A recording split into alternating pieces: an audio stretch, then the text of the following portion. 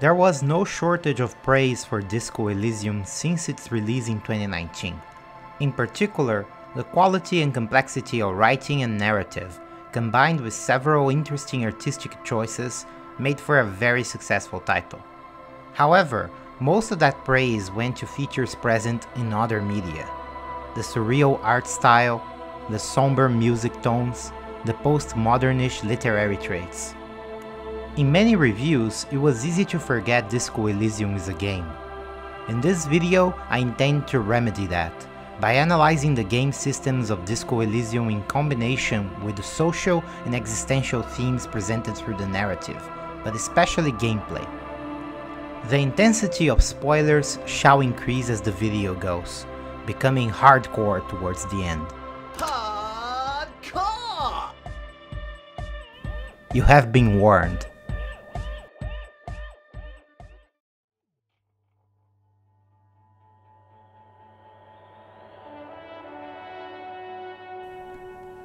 Disco Elysium is a peculiar video game. There are not that many games that make you read that much for starters. There are reportedly over 1 million words in the game, which is equivalent to all 7 Harry Potter books. With a lot more quality, if I may add. I really must insist you buy one of the books.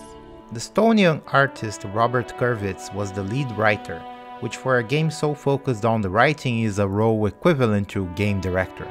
Reportedly, his friend Alexander Rostov encouraged him by saying, "We failed at so many things, let us also fail at making a video game." Together, they built a team that can be proud to say they did not fail again. Disco Elysium is very successful and also a great video game, but it is the kind of art that begs the question, why is it a game? Could it be a novel or a series of books instead? Or maybe even a tabletop RPG, as it looks a lot like one? The short answer is that the question is irrelevant. Disco Elysium is a video game, period, and we can roll with that. It would be like arguing if certain movies would be better as a painting or a novel, even when it's possible they could be. But I like the more complex answer. We need to consider what being a game changes about Disco Elysium if we presume it could be something else. Most of the time, people point to interactivity and non-linearity as qualities games have that other forms of storytelling are not as good at reproducing. In that way, Disco Elysium benefits from being a game due to the options players have to proceed with the narrative in an active manner.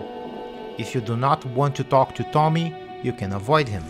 I am a gander and a hunter and a gatherer, feel like a traveler. If you prefer trying to deceive your precinct and say you did not lose your gun, you can. He says he didn't lose his gun, or his phone, whatever that means. The ability of making these choices, leading to thousands of possible branching paths, is something people usually point to as a particular feature of video games. Although I do not disagree with that, it seems rather incomplete. First, because some works of other media also played with these elements of choice, albeit in a limited fashion. For example, the Argentinian author Julio Cortázar wrote a novel named Rayuela, or Hopscotch in English, trying to give readers options in order to decide what chapters they should read next. Posibilidad de elecciones, de dejar de lado una parte del libro y leer otra, o leerla en otro orden, y crearse un mundo en el cual él desempeñaba un papel activo y no pasivo. More recently, the Black Mirror episode Bandersnatch presented viewers with choices to proceed with the narrative in one way or another. You decide what your character does. They're like a game. Sounds thrilling. How about you decide what you want for your breakfast?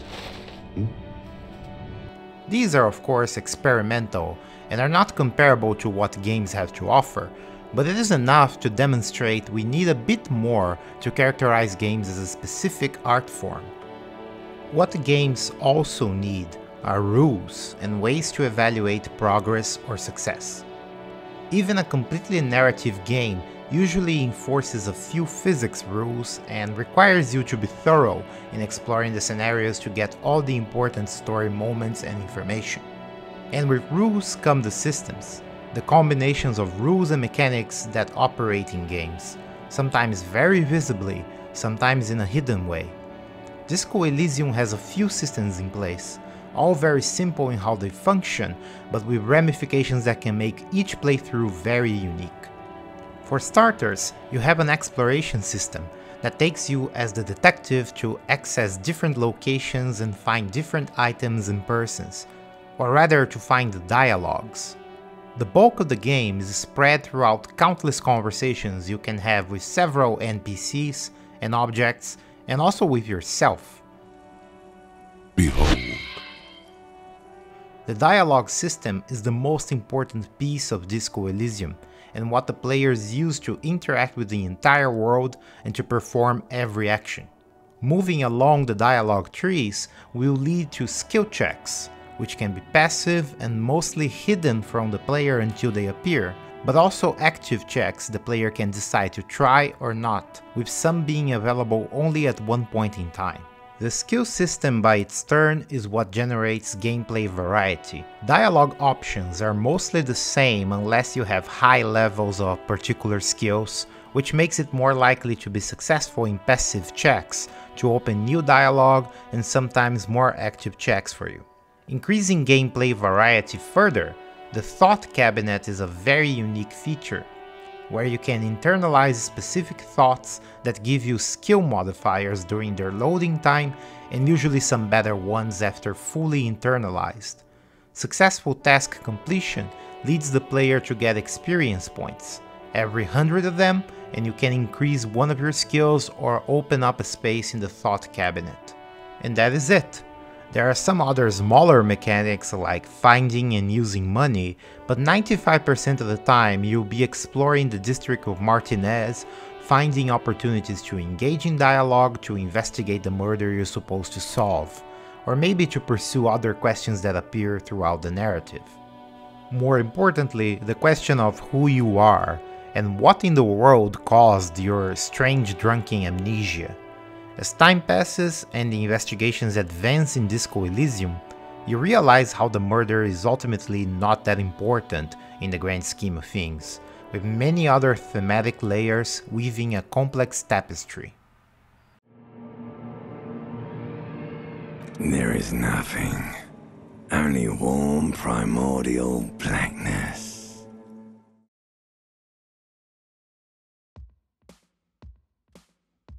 Disco Elysium starts off as another case of an amnesiac protagonist. Memory loss became a cliché even in games because it is a very convenient way to approximate the player or viewer to the protagonist.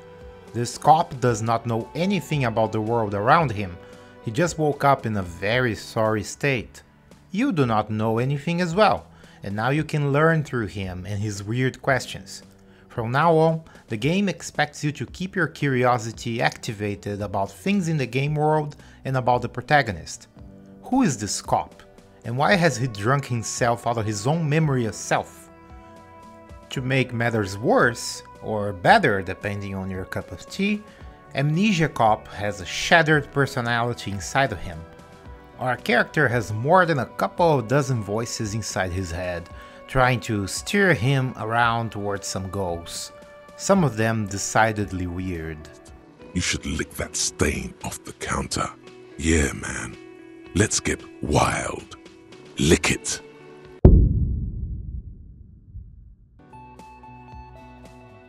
Most of these voices are the specific skills we already mentioned, but there is also the ancient reptilian brain and the limbic system, to provide a bit more of ancestral guts to Amnesiacop's humanity. Altogether, they present themselves by commenting on what is going on, sometimes in a contradictory manner and often with comic relief. Such a mental bedlam requires the players to make their own decisions when facing problems, but the complexity of those can increase rapidly.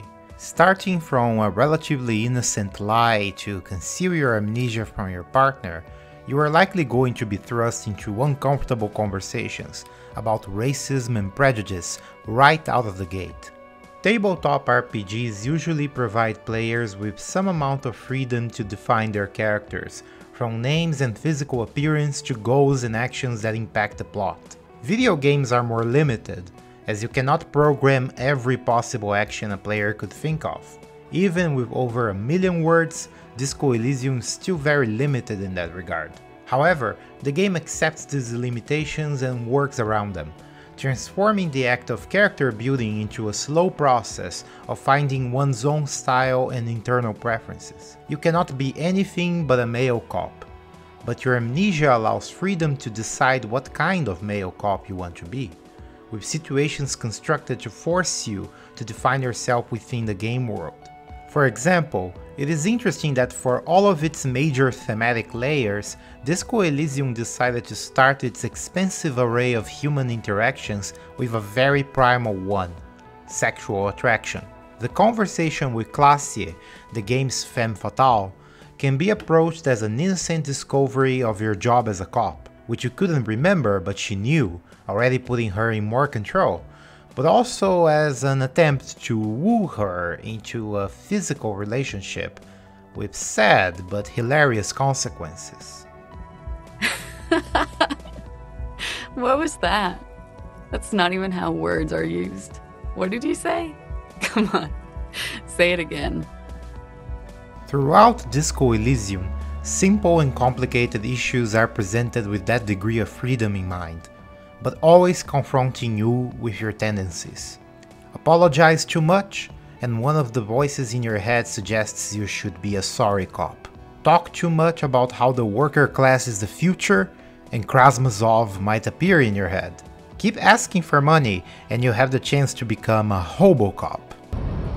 Technically, you wouldn't be a cop anymore, but a hobo. That would mean game over for the cop chapter of your adventures, but who knows where the hobo part takes you. At some point you realize the thought cabinet is less important for the number modifiers it provides, and more to slowly build something resembling a complex personality, even if you choose not to display every aspect of it all the time. Your likely first interaction with the thought cabinet will come out of some frustrating circumstances, as the game does not stop with your very bad pickup line to Glacier. You owe your hostel a considerable amount of money due to the damages you caused, but cannot remember doing.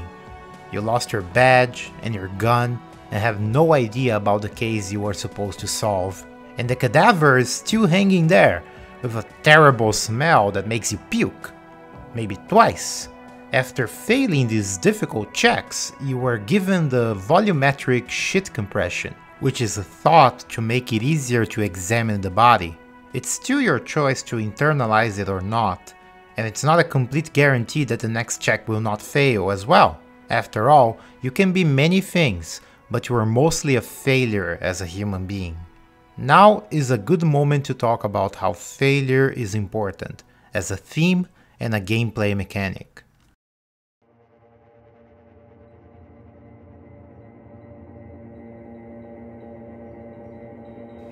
It is easy to imagine a different version of Disco Elysium that is a pure visual novel. You could transform all of the active skill checks into passive checks or remove the system altogether. You would still interact with dialogues and have a great amount of freedom.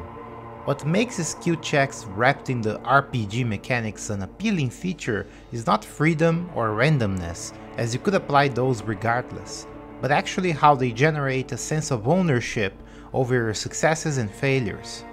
You decide if the character will be more of an athletic cop or a thinking one, and as you go through the game, the ability to be successful in particular skill checks is determined by these preferences. Video games allow immediate feedback to actions you perform with a controller or keyboard and mouse, so they evolved beyond the limitations of tabletop RPGs and other board games.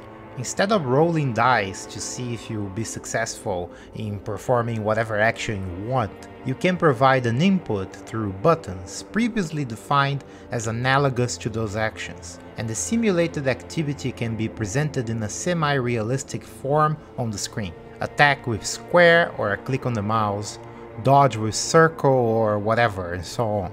Such a configuration allows video games to test your reflexes and manual ability on top of the usual decision-making processes that every game is built upon. Disco Elysium does not require any manual skill whatsoever. It is a pure tabletop game in that sense. The only requirements are having a machine capable of running it and being able to read. The lack of mechanical challenge to the player guarantees that only the decision making through the trees of dialogues is being tested.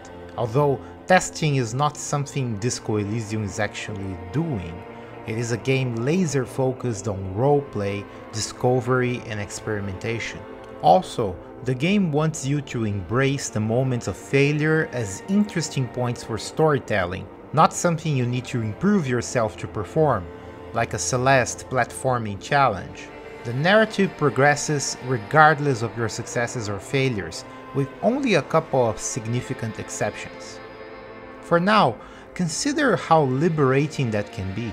Failing is not a problem, as it leads to interesting results. On the other hand, succeeding does not necessarily always lead to a better outcome, and the game should have even more moments, like when our cop shows how he does not know the rules of pétanque.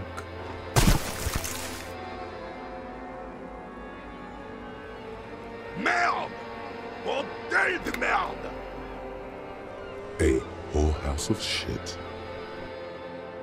Beyond liberating the player from the need to get everything right like other more mechanically oriented games do, the design of Disco Elysium allows for easier immersion into the roleplay. When you do not have to be concerned with getting the right result to progress, the focus naturally shifts to the world and the characters, establishing more meaningful narrative rewards. The flip side is that almost no player will be able to see everything the game has to offer, even with multiple playthroughs, particularly the available thoughts you can internalize. I played it 3 times, with the one I used for this footage being as comprehensive as possible, and there are still a good dozen or so thoughts I never received. Some checks I have never even seen. Sacrificing completeness is a small price to pay, however, in favor of thousands of branching paths encouraging replayability well beyond what would be expected of a narrative that is centered around solving a murder.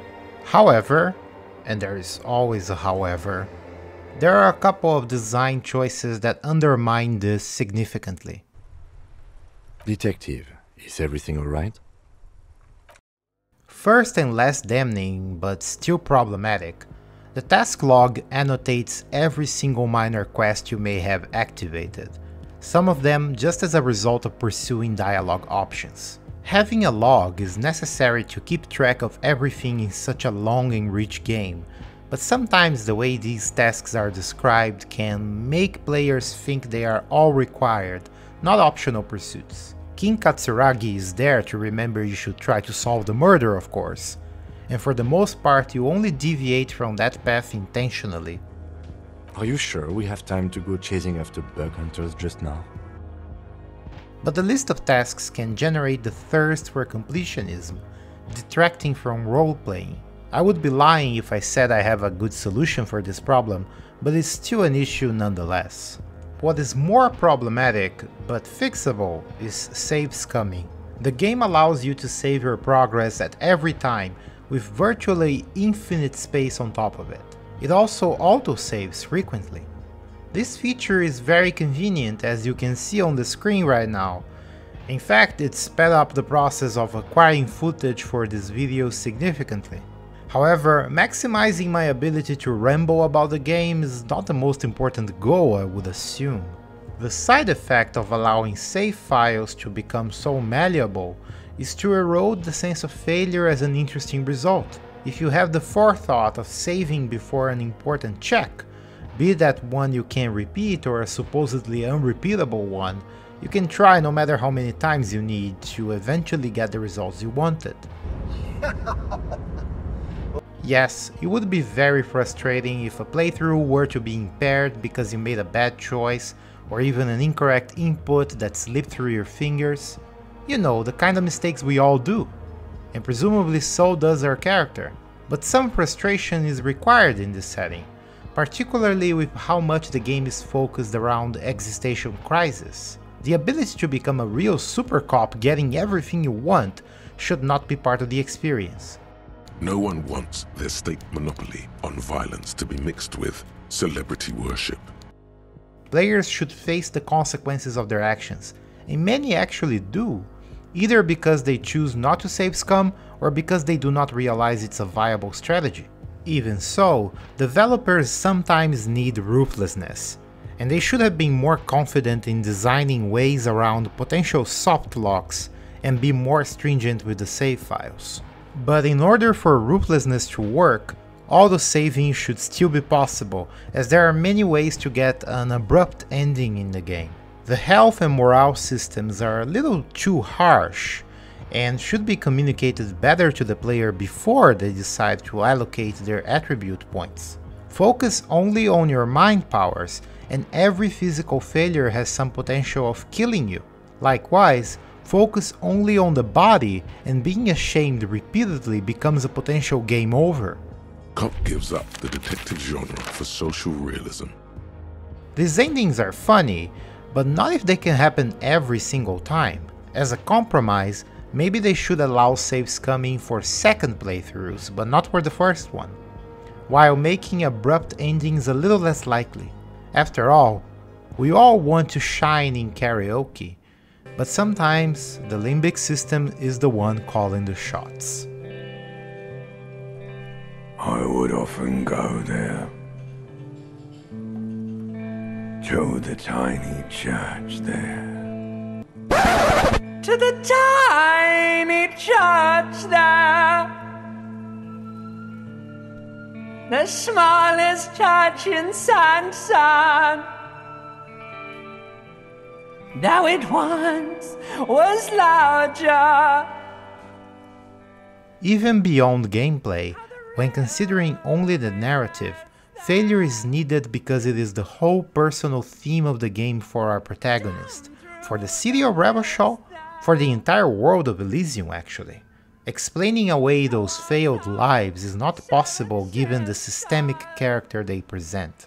Everything is interconnected, and beyond the aspirations and issues underlying the conversations of Harry Dubois, the most important gameplay systems are those shared by the community, social and cultural systems. In the tiny yard there, I have been so glad here. In some games, players need to adjust their expectations based on how different the game world presents itself compared to our real world. Interaction and decision making require some level of comprehension of what are the stakes, what are the rules in the world. Disco Elysium veers very close to science fiction from the start, but as a world it has some important similarities to Earth. Humans appear to have very similar biological features, the day cycle is identical to ours, for the most part classical laws of physics seem to hold. As well, political and historical factors have several comparable aspects. There are communists, liberals, moralists, fascists. The central conflict of the story is a dispute between a billionaire company and the dock workers' union of Martinez. Mundane and comparable to things we see in the papers every Tuesday.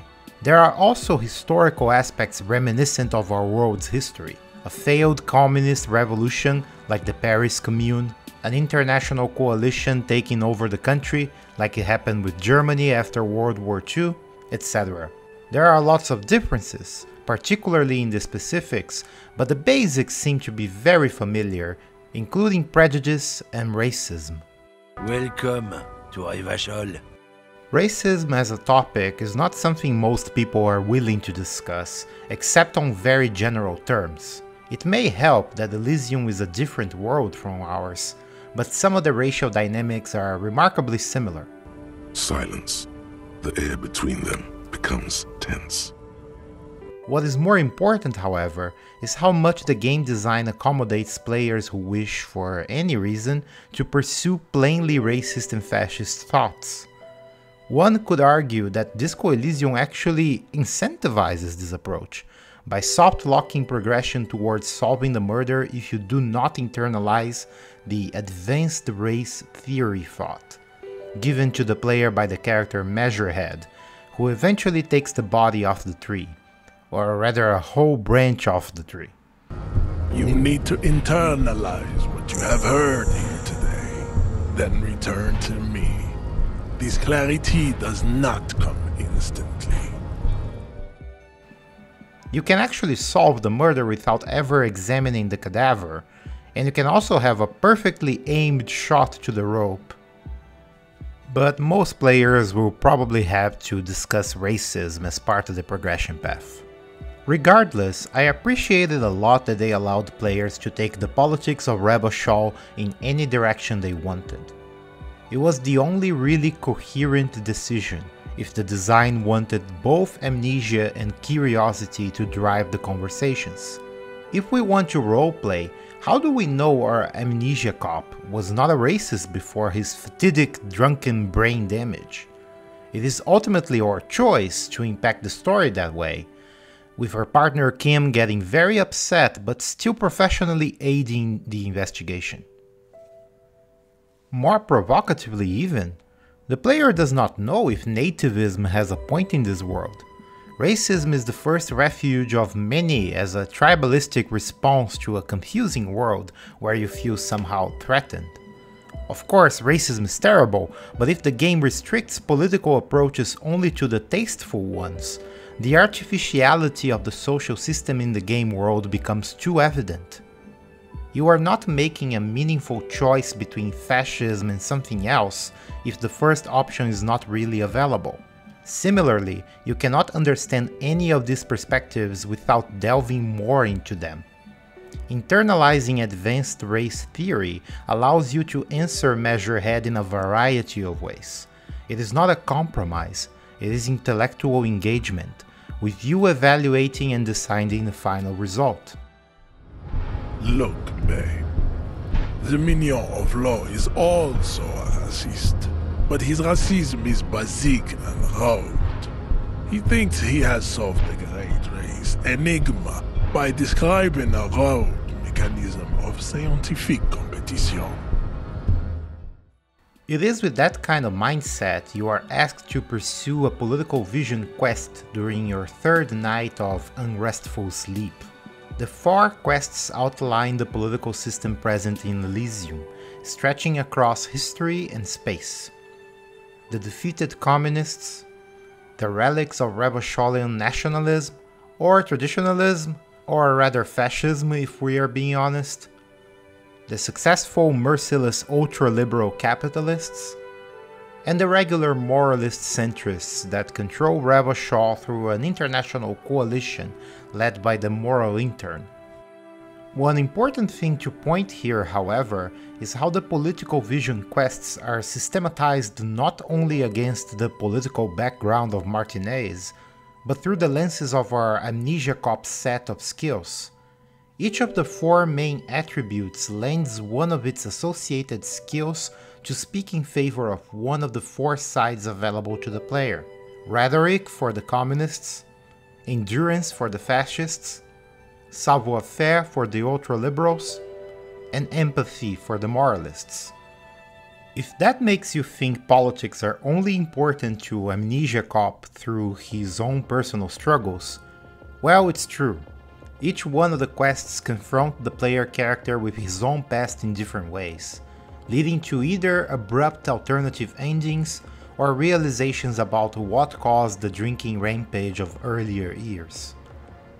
In order for that to work, the game needs to approach each political side as, story-wise, inconsequential given the other factors at play. Communists are stuck into studying bizarre theories and building 0.0001% of communism, one treatise at a time. What do you mean, is that it? You've done the reading, we talked about it. What more do you expect from a reading group? The fascist quest urges you to go back in time, but the best you can do is make a constipated expression after facing your involuntary celibacy. Now, open your eyes and witness the small wonder. Moralists want you to write a report and wait patiently for your bureaucratic appointment. You will be invited to address the committee at their next quarterly public hearing. We believe the next hearing is scheduled for July. Well, at least in the ultra-liberal quest you get rich. Being rich is great. Just don't tell anyone I told you that. Ultimately, the social systems of Revachol provide a nihilistic take on the human condition.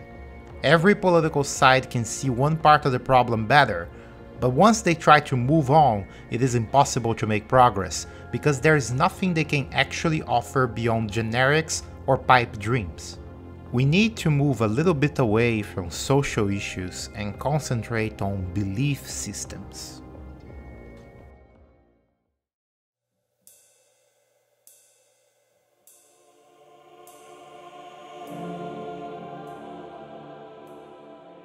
What is the paranormal, or even the supernatural, or in other words still, the miraculous?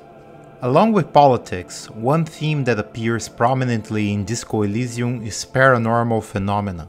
They are mostly on the optional content side of things, as the connections to the murder case are more flimsy than the political under-themes.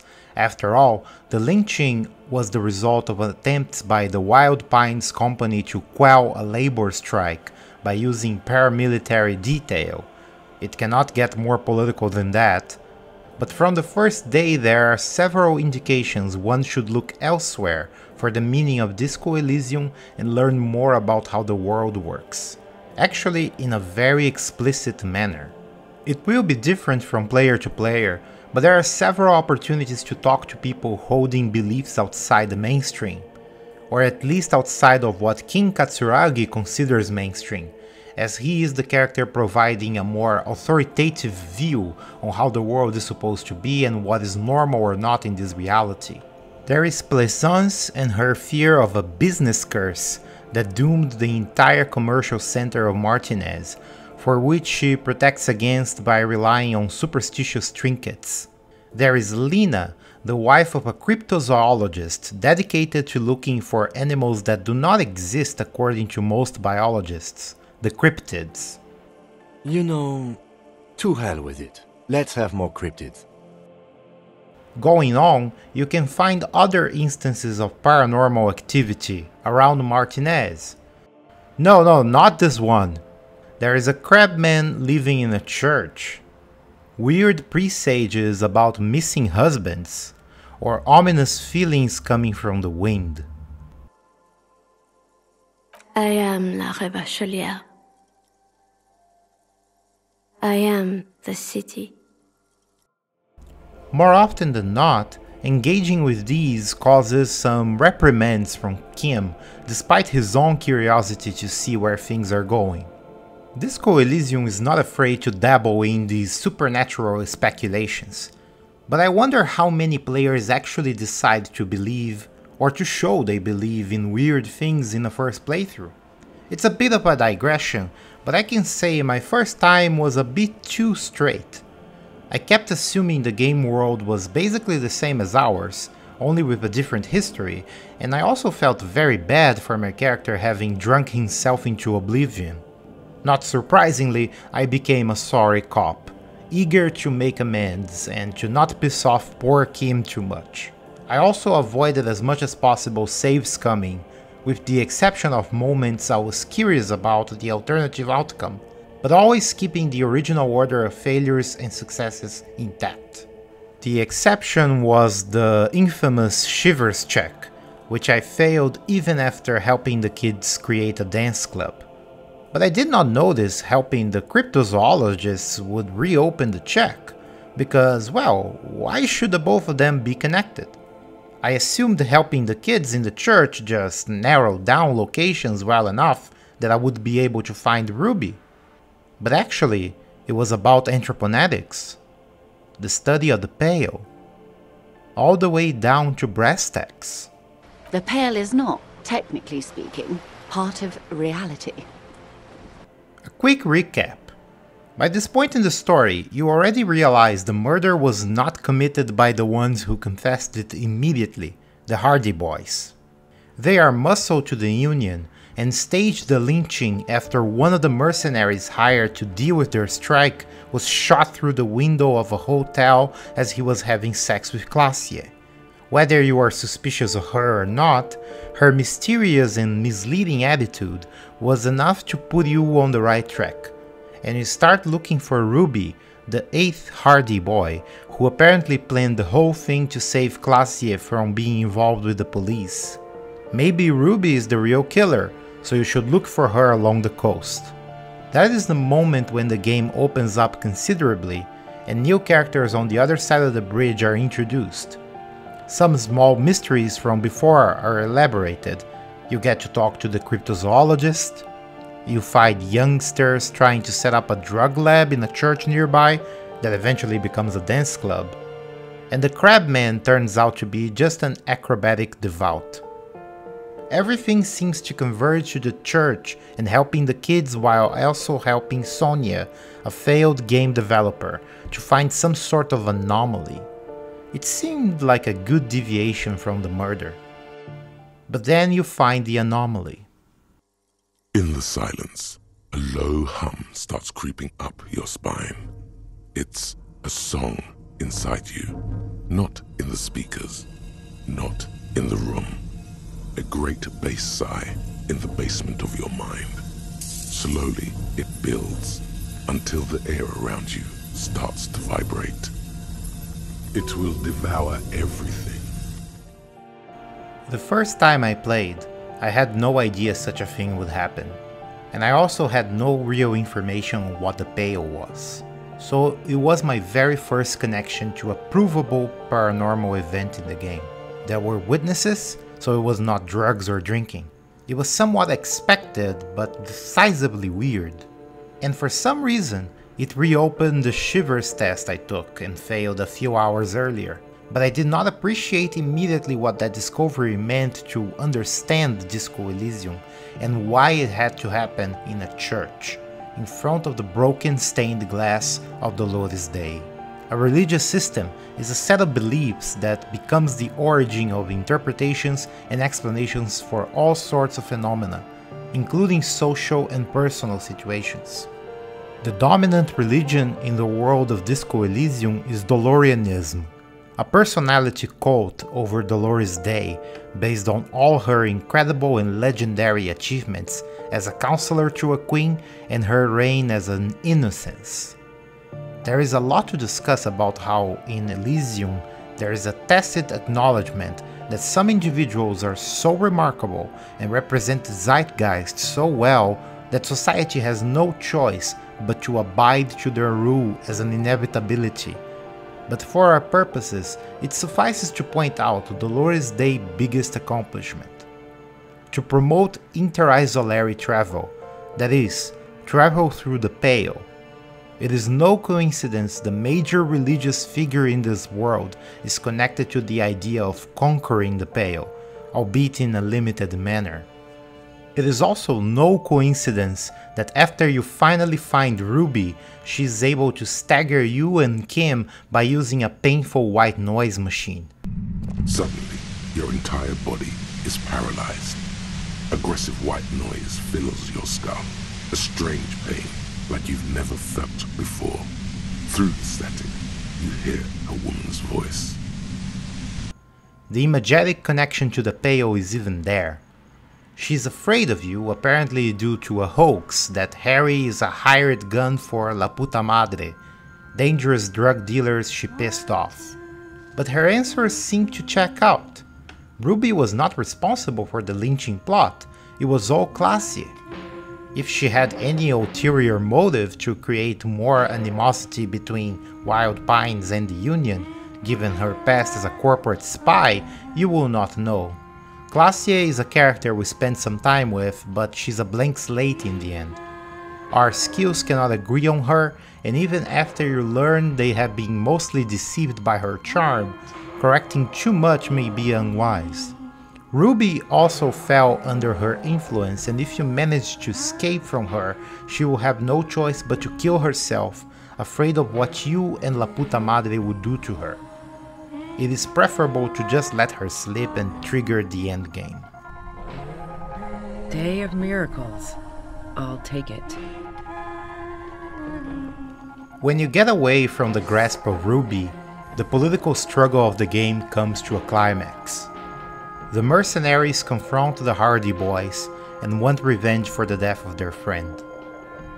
You can intervene in a number of ways, but unless you are very lucky with your dice rolls and have your character in a very good position to succeed, odds are it will not be pretty. You will eventually get shot and miss part of the action. You wake up in not that good of a shape, but that is not new. It is likely several people are dead, including some you ended up respecting and liking over the course of the playthrough. The case is not solved, but the political cauldron of Martinez is going to explode one day. The Union closed the harbor, Cindy created her masterpiece, and the world is not better. All that you can do now is sail away to try to find the source of the shot that started the whole thing.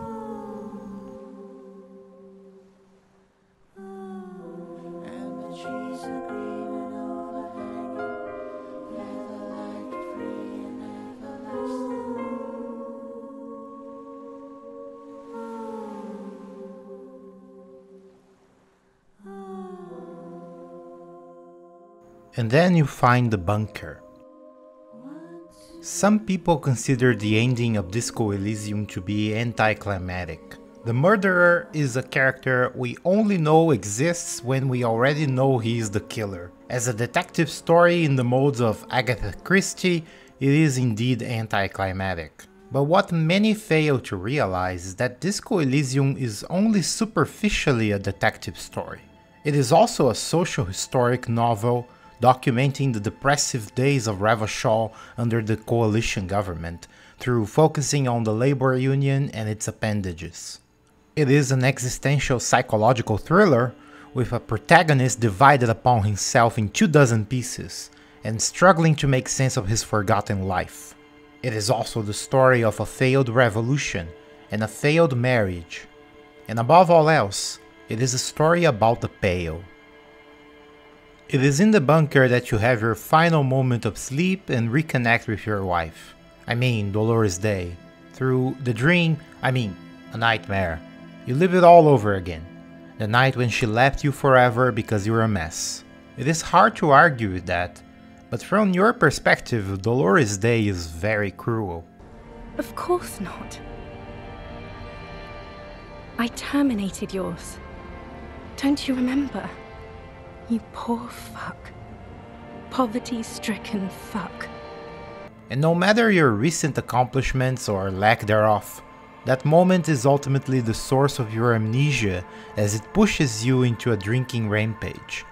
Remembering it again, and remembering it in your dreams potentially forever, is your personal curse. This event is very powerful and it happens regardless of whatever else you did during the game. But the way you interact with it changes considerably. It is the second climax of the game, a more meaningful one as it provides existential closure, not to end the crisis, but to start actual coping. The murder mystery itself is about to be solved right after the nightmare. You find a very old man, a deserter from the revolution that stayed hidden around Martinez for decades, almost like a ghost metaphor of the impact communism and the military interventions against it had in Ravachol. Depending on information you collected or not beforehand, you can pin him down not only beyond the shadow of a doubt, but also extract a confession and a motive. Turns out his communism is only flavor for another kind of existential dread, with the deserter actually motivated to kill the mercenary out of jealousy for Classy. The parallels between Harry and the deserter are obvious, with the nightmare still lingering. The mystery is over, the game is ready to be over, and your task log is probably cleaned up. And then you see the cryptid.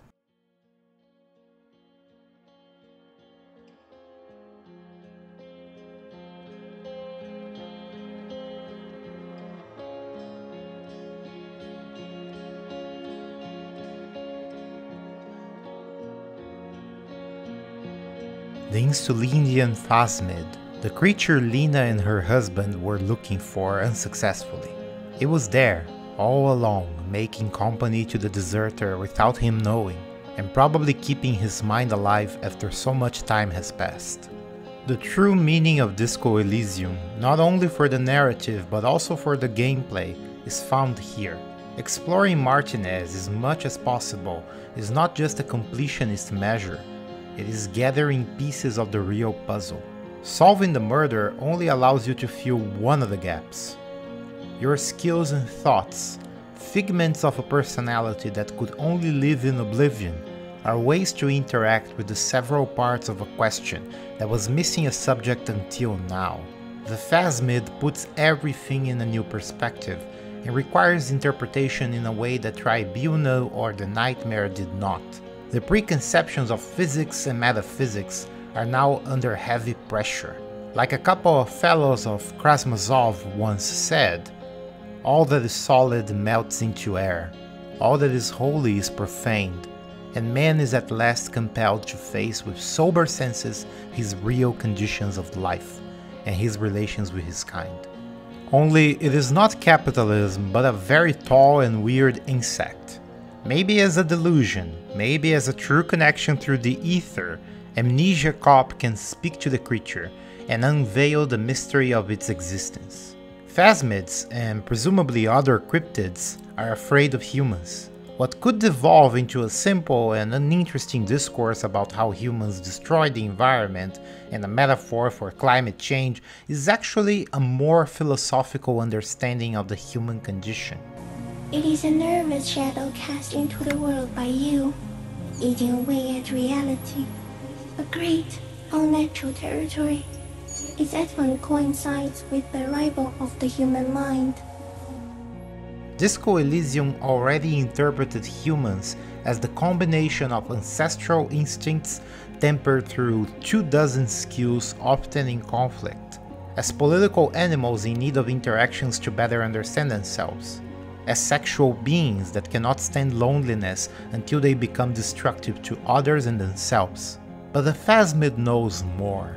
It tells Harry the humans are the origin of the Pale. It is very hard to explain what the Pale is, and the game wants to keep it that way. The closest to a pseudo-scientific explanation is a sea of nothingness that permeates the isolated continents that constitute the world of Disco Elysium. An amorphous mass where everything dissipates, including noise, thoughts, numbers. As mentioned before, Dolores Day earned a good amount of her reputation as a divine being by instigating travels through the Pale, which are still extremely dangerous to the human mind. And it is expanding, like our own real universe, but uncomfortably close and risking erasing existence altogether. And by now, you know, there's a small bit of Pale right there in Martinez, thousands of kilometers from the no-Pale frontier. The real anticlimax comes right after, as you are faced with your colleagues from the precinct and have the opportunity to recap everything you have done. This will play out differently depending on your choices and achievements, but getting the photograph of the phasmid always makes for an interesting impression. Nevertheless, the realization humans may be causing their own demise and of the entire universe, and how that is intimately connected with your own struggles, that is less compelling to your no-nonsense partner. How much you believe in the words of the cryptid, or rather how much you believe it is indeed the cryptid and not your shattered mind speculating about the world, is a matter of preference. I choose to believe, but not only because it makes for a more powerful message. Disco Elysium is a rich world with so many possible approaches that limiting the interpretation is not that appealing. However, I encourage you to embrace Entroponetics anyway. It is tempting to spend too much time in mundane pursuits, like politics or sex or getting rich, all ultimately purposeless. Staring into the nothingness as creatures of the Pale that we are, unveils the final mystery the game does not solve because it is a part of it, through narrative and gameplay. Can we be more than failures? Is it possible to find a system to prevent an abrupt ending for humanity? Or are we the abrupt ending itself? Maybe the answer is one dice roll away.